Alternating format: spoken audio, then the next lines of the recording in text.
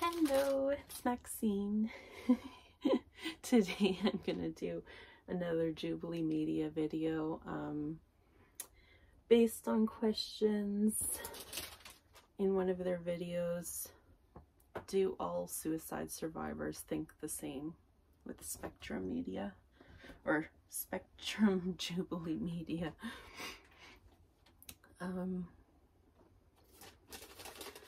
My story is that I grew up in a very, I have a hard time saying very abusive environment because like the physical abuse was more so when I was younger and then sort of ended when I was getting older, but I strongly believe it's only because they valued their own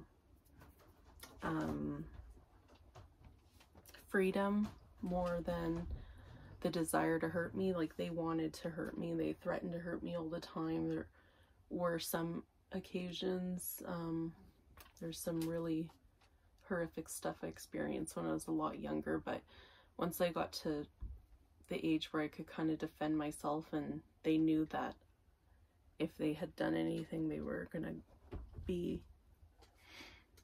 like gonna have to face it one way or another because they had a government job and stuff like that. So you know, when you're a victim, like, but every single day was abusive in the other way, where it's like verbally and just making threats of violence, and like every single day. And I don't want to say specifics about what type of phrases and stuff were used because I don't want to like really trigger anyone, but I'm just gonna say that every day it just felt like walking on eggshells. And when I was really young, I wasn't allowed to play. Like if I made noise, it was like I would get in trouble and sometimes hit. And then so something that kind of came back to me as I was getting help for the first time is that, like, I remember walking, like, we lived in a 100-year-old house, and I remember walking on the, my cat's doing something, walking on the baseboards, like, as like trying to step without making a single creak in the floor, and like being still like a statue, and my heart like racing. Like, that was something I had to do a lot. And like, it's really tough because one of the reasons why I suppressed all of the abuse and trauma for so long is because I know that some people had it worse. And but when it comes to your experience and your existence, like, you still have to, well, many of us still have to like go and reach out for help at some point or another. And although physical abuse in some ways may, like, in my mind, that is worse, but the manipulation, the like keeping like the control aspect, the like putting certain family members against each other, like, it ruined me, my mom's relationship, it ruined me, my siblings' relationship, because he wanted me to be the bad one when he was the one making all the poor decisions. And you know, with like all his addictions and stuff, like gambling, chain smoking, drinking, cheating, there's a lot of neglect where I was left alone a lot. Like, they never let me forget it, that apparently they were in the backyard when I was going door to door to neighbors asking where my parents was.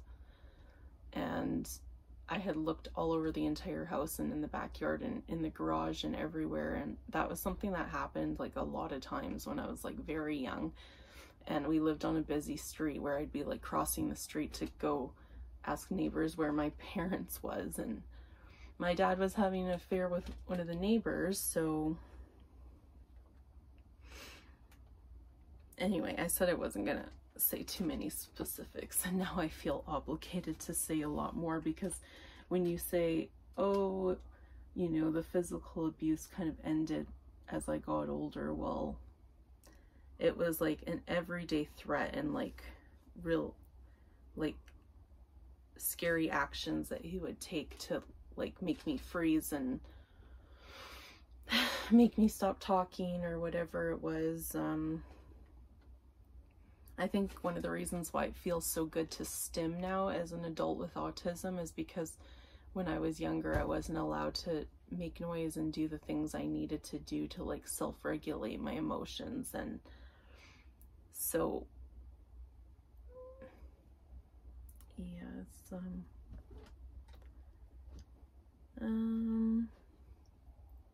just really difficult to like really put all into words. There's some things that has come back to me as I got older, including sexual abuse, and I strongly believe that that must have ended around an age where I was able to start speaking up against it, because like I said, the physical abuse was there, and then gradually less. It was more threats, and he would even say things like, hit me so he can claim self-defense.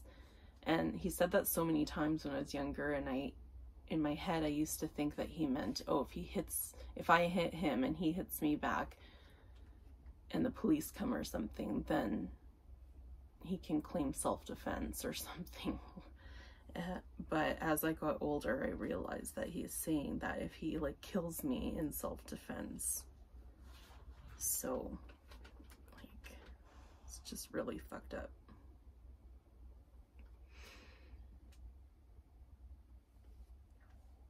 And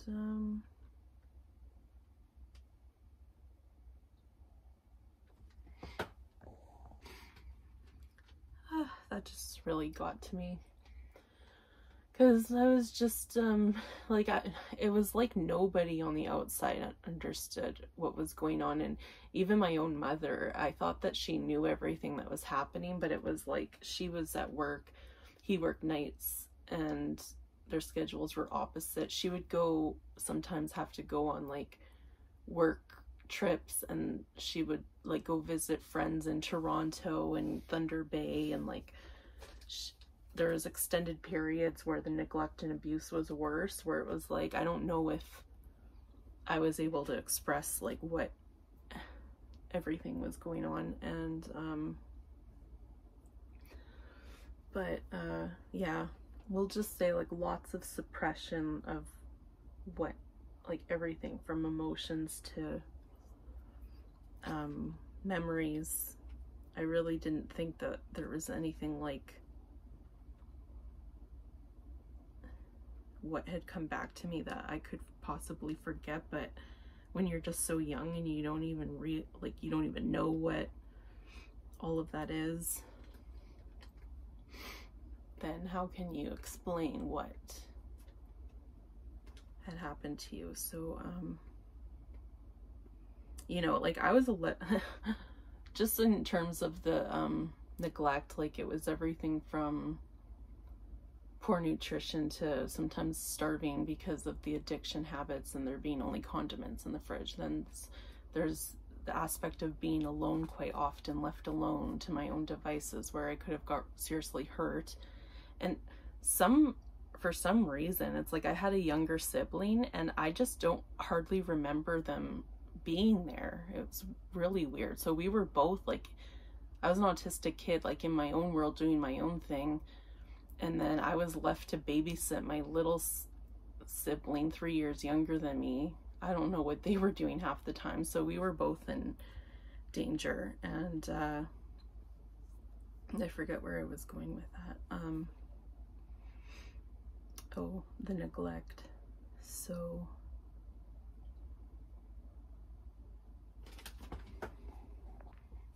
forget what I was going to specifically say, because once I start talking about things, it's like it all comes on like a flood of emotions and memories. But neglect is everything from that to healthcare, where it's like I had a serious ear infection and I was forced to go out of the home, like to watch fireworks for New Year's or something. And I even think I have like a bit of like harder hearing on one side than the other. And I feel like I can fully hear, but I have a very strange, I don't know what kind of disorder, where I can barely make out words and songs and stuff like that. And I don't know what it has to do with. It could be because I was constantly in an environment where music was blaring and stuff with the drinking or what. But yeah, that's one of my problems. It's like not being able to hear words and songs, even songs I've heard like 1,000 times. I don't know. But oh, I wish I could remember what I was saying with that. Anyway, probably for another time. So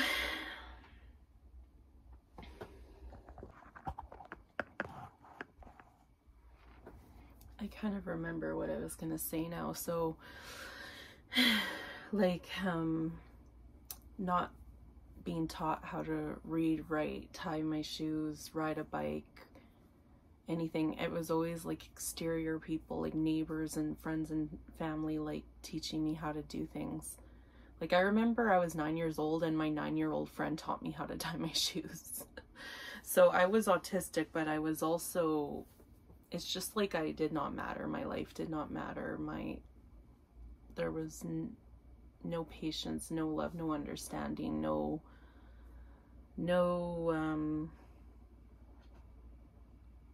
parenting. I feel like I just raised myself essentially, or everyone else around me, not them. But what I was gonna say is, like, I was 11 years old, and I'm sure before age 11 we learned about some sexual health in school, but it didn't really register with me, and I never had that conversation with my parent, like my mom especially. And it's like when I first got my period, I had no idea what even happened. Like I woke up and I thought I had been like stabbed or something. So yeah, just like all those things, those milestones, and like all those important conversations you have with your kids, just none of that ever happened for me. I always felt like I was learning things several steps behind everyone. And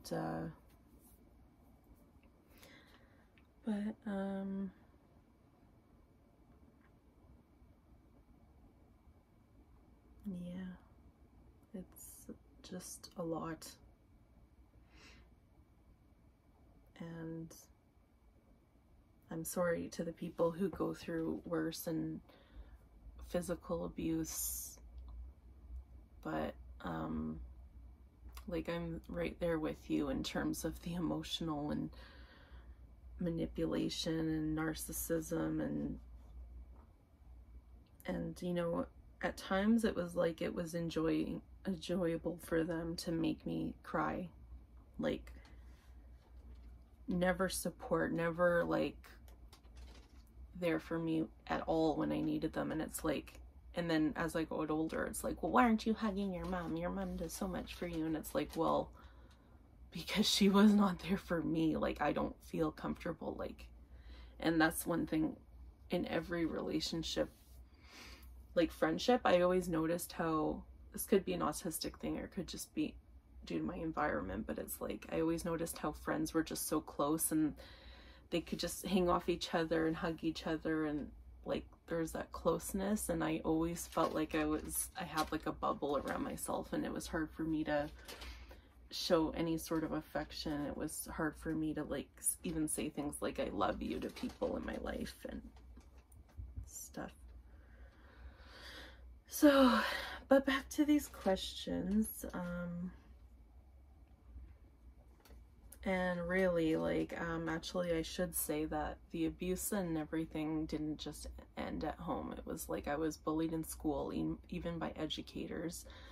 I was bullied by my own friends because I just didn't like, that was the type of love I was receiving at home. So I think that's the type of people I seeked out. And like, do I fully blame kids for that? Like, no, that's their environment. But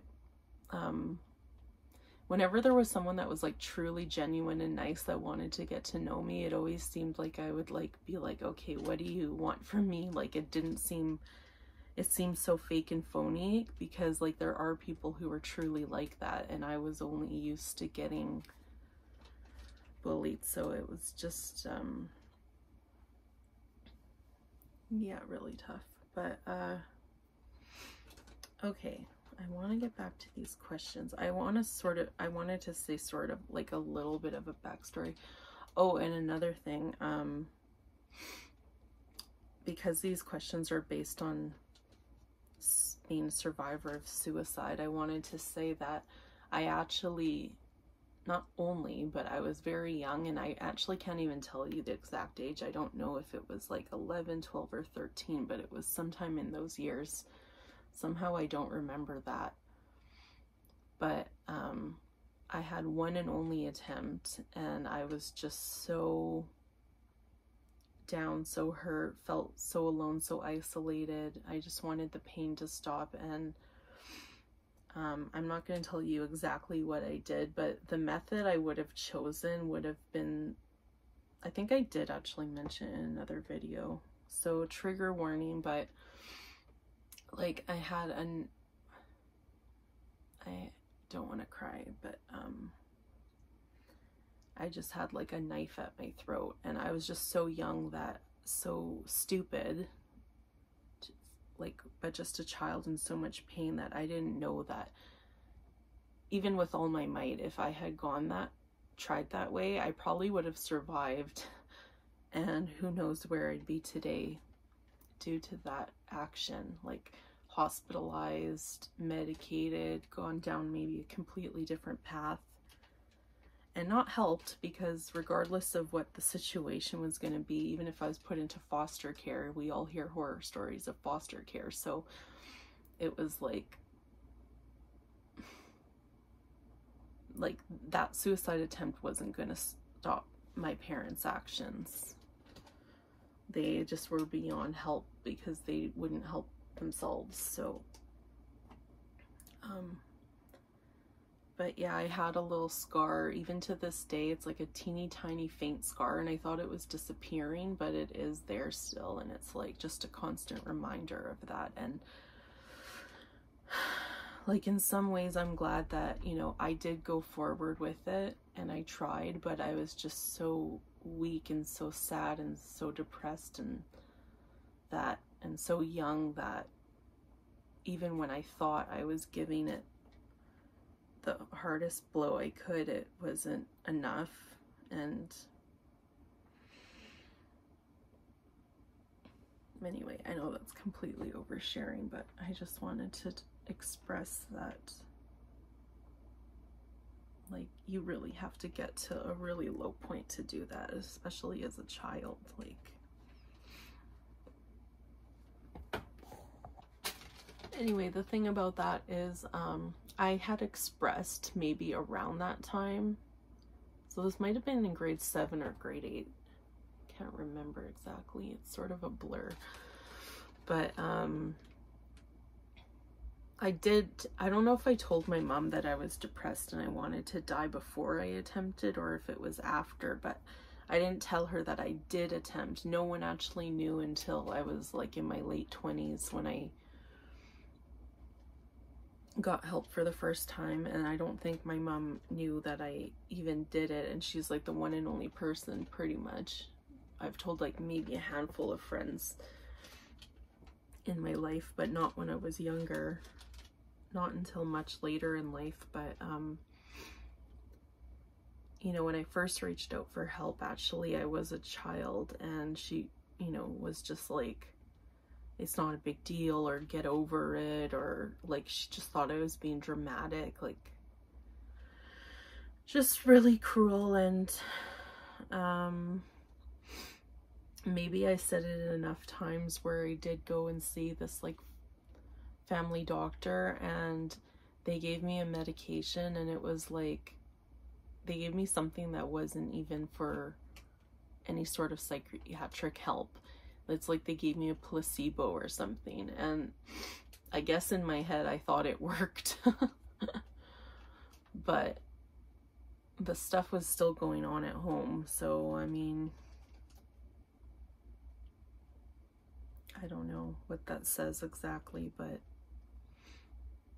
maybe things had eased up when I finally got on this medication, or I don't know, or things were better at school, or maybe I just had a stronger will to live after my attempt, or I just don't, or no, like, but that was the last time I was on medication, like, besides, you know, what we all go through in life, like antibiotics and stuff. I was given other medications like late into my 20s when I finally had like a full-on meltdown and breakdown about my childhood, but every time I took something, it just made me feel sick, and I'm just like, I'm not willing to trade what I feel when I know it's just based on what was done to me and stuff versus like side effects. And I know that's wrong, because I know there's people out there who need medication and it does help, but just for me, I've always tried to find a way without it, whether it was like at times losing weight, or I think having pets, like having my cats and dogs, has always helped, having a purpose. But I want to finally get to these questions. I just kind of wanted to explain that that was my one and only attempt, but the suicidal ideations continued all the way from then to when I first got help in my late 20s, at I think 27. So yeah, like, this is why I want to answer these questions, because although I had one attempt, I was very young, and the ideations always stuck with me. I always thought it's a good thing I never had my hands on a gun, because I wouldn't be here today. And I always was trying to figure out like what would be the quickest, most painless way to go and stuff. So I'm glad I got help at the right time, even though it was much later than some. So anyway, do all suicide survivors think the same? Spectrum. So Jubilee Media on YouTube, and I'll link their original video. The first question is, the media accurately portrays mental health and suicide. With that, I can't fully say that I agree with that, because I just don't think I've seen...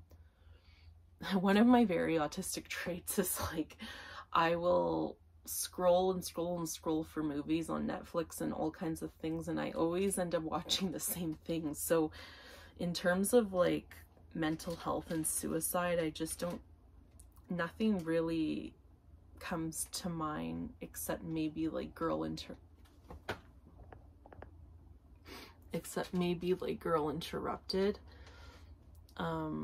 That's kind of my only, that's the only thing I can really think. I think Girl Interrupted is one of the only things that like really comes to mind in terms of any sort of talk of suicide and mental health that seems almost true. But in terms of anything else, I think it's not fully accurately portrayed, because you don't really get a full idea of what's going on inside someone's head. It's usually like just based on how their mood or their actions or something like that. So you never, I don't know if it's really accurately portrayed. I mean, in some cases, yes, you see that they're isolated from others, or they purposely, you know, tend to want to stick to themselves, or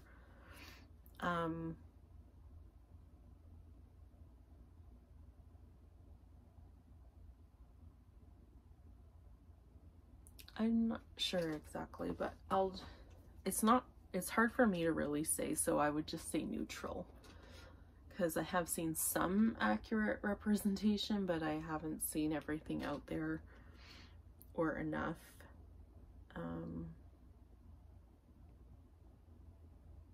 And I mean, movies are meant to be dramatic. Sometimes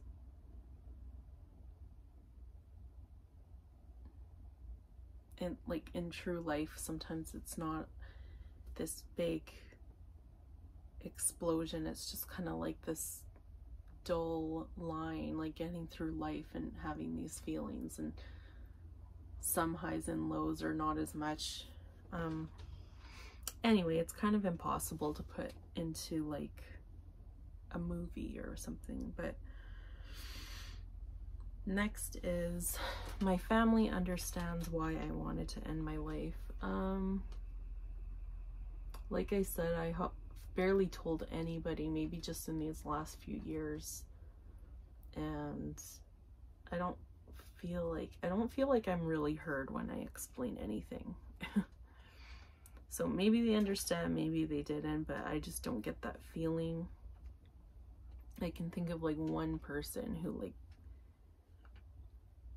would really try to understand. Anytime like I would explain anything to people, it was always like a competition of who had it worse, or they know someone who's been through worse, and it's like,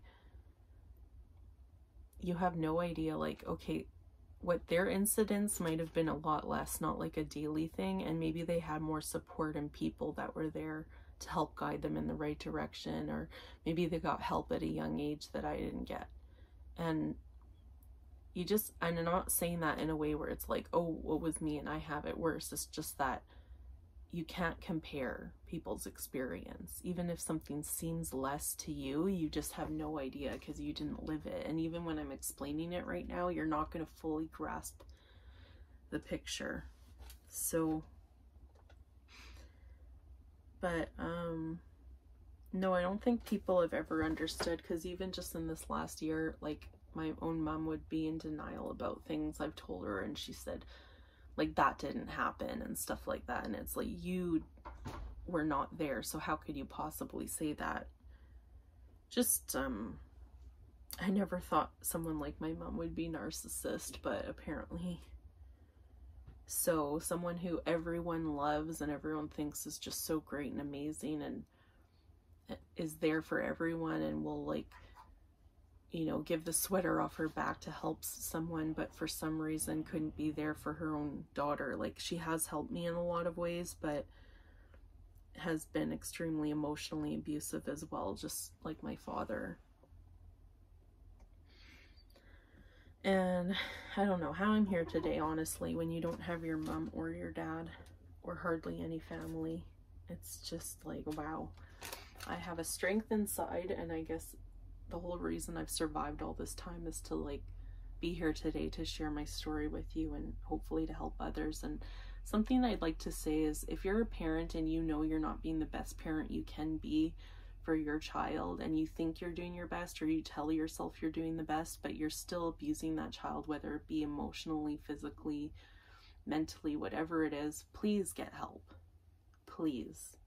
Your child does not deserve it. Your child did not ask to be brought into this world to be treated that way, and it's going to impact them. And some of the things you do, you might not even realize are impacting them. And why bring a child into this world if later in life they're just going to want to have nothing to do with you? Essentially, you're not going to have a relationship with them. Like, what is the point in all that? It's just really, the only thing you can do is reach out for help for yourself, because it's not like you're just gonna, not a lot of people in life are just gonna have this epiphany and then they're gonna completely change their ways. Like, you have to really actively get help, and it takes a long time. It takes a long time. It's like, I'm not a perfect person, and I'm not, my cat wants to jump up there. I'm not a perfect person. I still make a lot of mistakes. I'm not like 100% at peace with myself or anything, but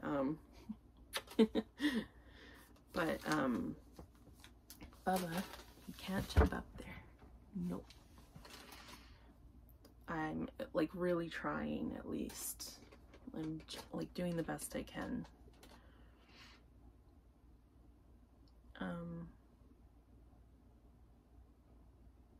Third question, or it's a statement, and then anyway, it's statements, and then you're supposed to say strongly agree, and whatnot. I didn't actually want to die. I think I really did want to die. Like I did it, and I tried, and it didn't work. And I didn't know any other way to do it so young. And I truly did want to die. I was just a burden, and I felt like I didn't have anyone, and I felt like no one cared and no one loved me, and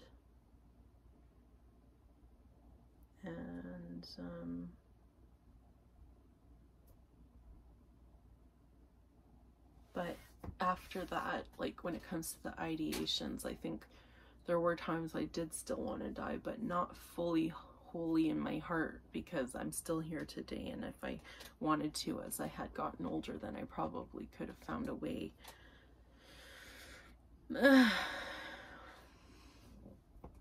Next is suicide is selfish. I strongly disagree. I think that, I mean, I can understand people's points of view when they say, well, you're not thinking of your friends, you're not thinking of your family and all this stuff, but like, how dare you? Like, the person who's going through that and is suicidal, that's their last attempt at finding peace. And I'm not saying it's right, but like, I'm not saying, I hope that every single person out there who is suicidal, like, gets the help they need, the help they deserve, and decides not to go forward with that. But it's not selfish. Like, that person is just in so much pain that they think maybe no one cares, or maybe they do think people care, but they're just like, to them in the moment, to me, like, it felt like a selfless act. It's like I'm too much of a burden for everyone, and things would just be easier if I wasn't around. And you're thinking more so that way, I think most people are, when they make that decision. And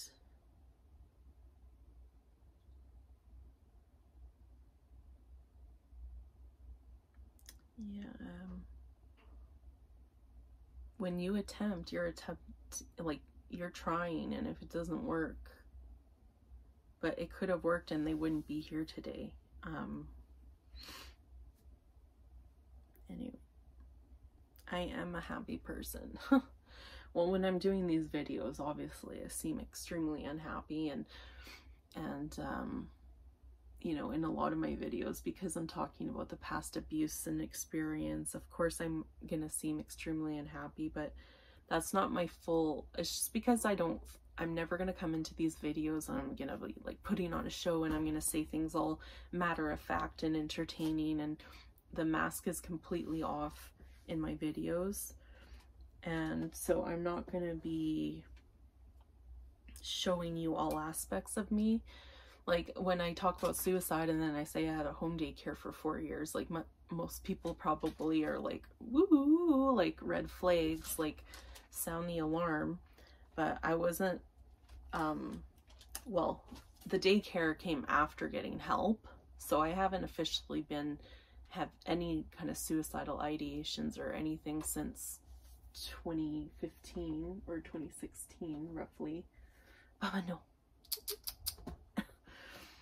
But, and you know, I opened my daycare in 2017. Is that too soon after getting help? I mean, I don't know. I don't regret at all having my home daycare. Like, that was the happiest time of my life. Like, having a purpose, having the kids, having families,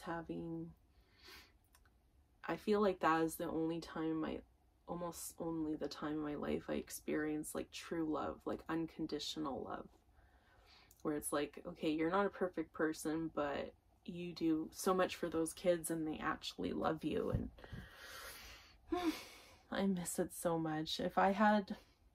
Even if I was a millionaire, but if I had the funds to do so, I would open a foster care home, because I know that my experience makes me like a fighter when it comes to making sure the kids didn't have to experience anything I went through. And I just know that I could offer them a safe space where they could grow and learn and actually ask questions and make noise and just be free. But also, like, I was disciplined in the right ways as well. So it was like, that's something I feel very strongly about, is my abilities with that. So but yes, believe it or not, besides these videos, some of them, most of them, where you don't get a full picture of like my interests and where I actually find joy in life, it is a lot of it is very depressing. It's just true. But today I am like a happier person. Like, I'm not exactly where I want to be. Like, one thing is I'm not getting as many hours at work as I had hoped, so things are a struggle financially, but that just happens in life. So I'm just adapting. I'm trying to make choices to save. And so this last statement is, it gets better. Absolutely. Like, I never would have thought back then that I was able to kind of accomplish some of the things I have in life. I never thought that I would get out of that home and that situation. I never thought that I would like live on my own. Well, I guess like I didn't realize how good it could get, but I always had those goals for myself. I'm like, oh, I'm gonna move away the second I'm done high school and all those things. Like, everything I do. Oh, my cat. Bubba, come here. Everything I really set out to do, I do. Mostly everything I set out to do that's meant for me, I accomplish, and it feels really good. I just feel like everyone out there has that in them. Like, find your passion in life and use it as an outlet the best you can, whether it be art or sports or different hobbies. Like, make sure to try to find your people, and it really does. I mean, I'm saying it gets better, but I've faced a lot of adversities in the workplace, in school, in relationships, abusive, toxic relationships with partners, and but nothing was ever as bad as it was at home. So that's why I feel like it does get better. The hardest part is forcing yourself to make the decision to remove yourself from toxic environments. And sometimes it's damn near impossible to do, because some people just simply are stuck in poverty and stuck in relationships where they don't have anywhere to go, or they feel like they don't have anywhere to go, or they would rather be where they are than in a shelter where there's maybe bugs or risk of other forms of abuse and violence. And so I just really feel for the people out there. And but with enough time and with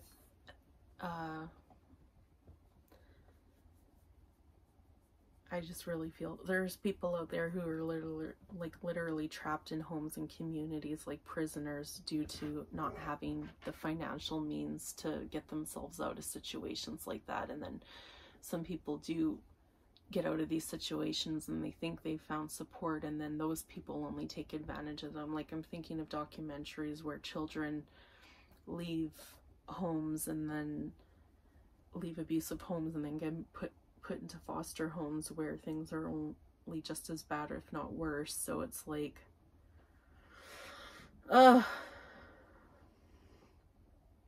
it can be a beautiful world, it can be extremely ugly, but you have to believe it in your heart, and you have to do it in a way that's almost kind of like, you know, telling yourself a lie until it does become better. You just have to believe it fully, like manifesting, sort of. Anyway, I think my dog really has to go outside, so that's the end of my video today. Thank you so much. I know my videos can be extremely depressing. They're not. It's for educational purposes, it's for awareness, it's to help others who've been in similar situations. It's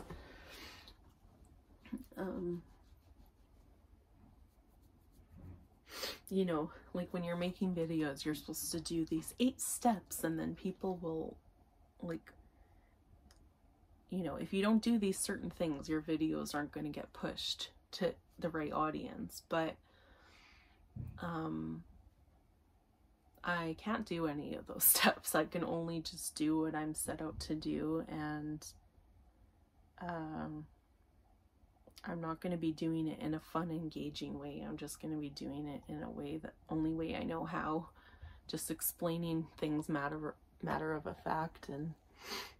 But anyway, thank you so much. Please like, subscribe, and okay, my phone's dead, or my phone's low battery and low space on there, but just want to say thank you again for your support. And please like, subscribe, leave a comment. If you're struggling, please, like, I don't know if I can put a link of a resource to reach out to, because things are probably country by country, but if you are feeling low and feeling suicidal, please reach out for help. Even if you think no one cares, people do care, and sometimes those crisis phone numbers